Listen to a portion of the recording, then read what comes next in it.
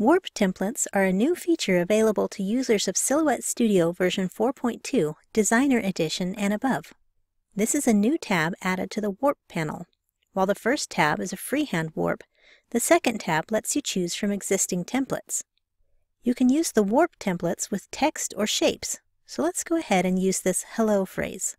Select the shape or text you want to warp, then choose any template. Your design will warp to that shape. Use the scroll bar to look through all of them. Click through the templates until you find one you like. Double-click or click off to the side to see the design without the warp adjustment lines showing. Double-click again to view the warp lines.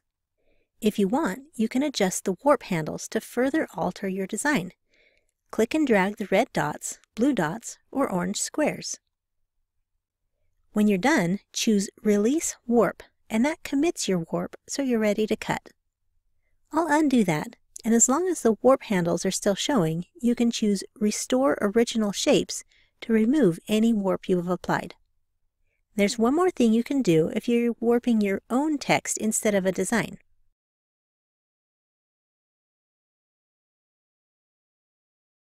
If you type your own text and warp it, double-click once to view without the warp lines, then double-click again and you can still edit your text.